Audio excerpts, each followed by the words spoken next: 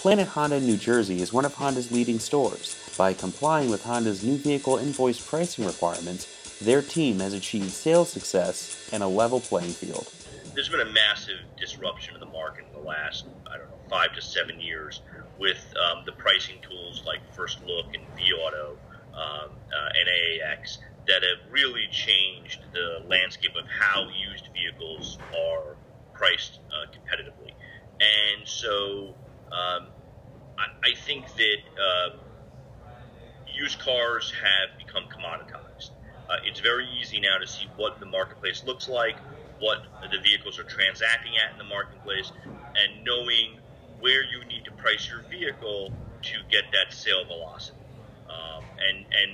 It impacts both the acquisition of the vehicle, so the parameters in which you can buy a vehicle, and then the parameters in which you're willing to sell the vehicle. And I think just about everybody today is using a pricing tool, and if they're not, I think I'm not sure what rock they're living under. We are starting to see more and more of it on the new car side. With Honda, there are some constraints because Honda polices the third-party websites, and to be compliant with the dealer marketing allowance guidelines, we are not allowed to advertise any vehicles below invoice. So with the Honda product, it's a relatively even playing field because nobody can go below the invoice number.